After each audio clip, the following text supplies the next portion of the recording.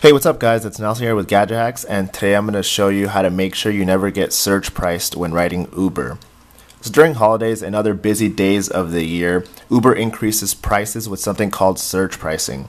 So a typical fare will go up by 2 times, by 5 times, even up by 9 times, making a short ride up to hundreds of dollars in cost. So I'm going to show you guys how to make sure you never get surge priced. So there's an application called SurgeProtector.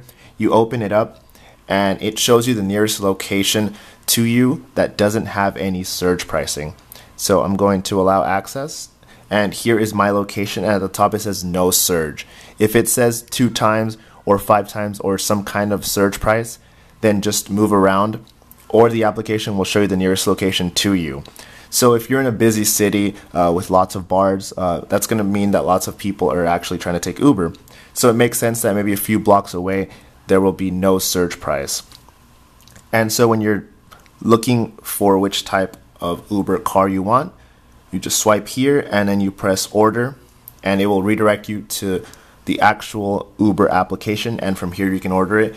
And this way you have no surge pricing, and so you won't wake up the next day and realize, whoa, I spent a bunch of money and I don't even know how. Alright, well that's it. Thanks guys. Don't forget to like, comment, and subscribe, and check out the full tutorial over at Gadget Hacks. Alright, thanks guys.